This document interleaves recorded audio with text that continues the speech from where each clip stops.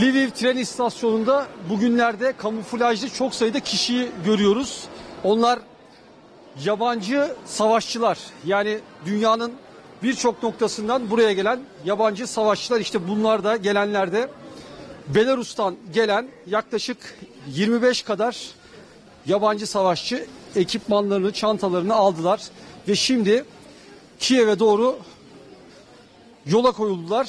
Şimdi trene binecekler ve Ukrayna ordusuyla birlikte Kiev'de çatışmalara katılacaklar. İşte gittikleri noktada İrpin. Günlerdir çatışmaların devam ettiği İrpin.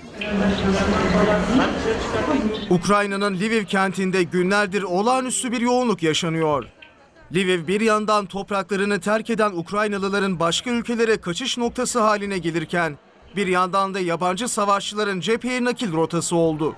Yabancı savaşçılar arasında Belaruslular da var. Aralarından biri cepheye gitmeden önce Osman Terkan'ın sorularını yanıtladı. Ülkesinde yönetimde olan ve Putin'e desteğiyle bilinen Lukashenko'ya tepki gösterdi. Biz Belaruslu gönüllüyüz ve Kiev'e, ortak düşmanımıza, Moskova yönetimine karşı savaşmaya gidiyoruz. Şunun ayrımını yapmamız lazım. Lukashenko Rus yönetimini destekliyor. Belaruslular değil.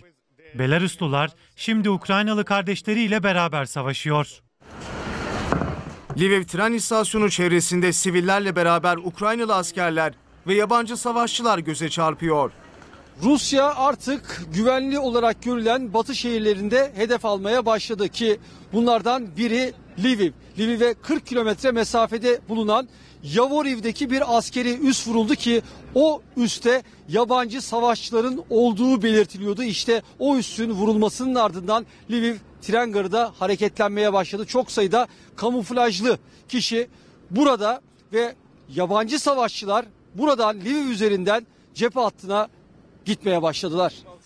Rusya'nın uzun menzilli füzelerle vurduğu askeri üste 35 kişi ölmüş, 134 kişi yaralanmıştı.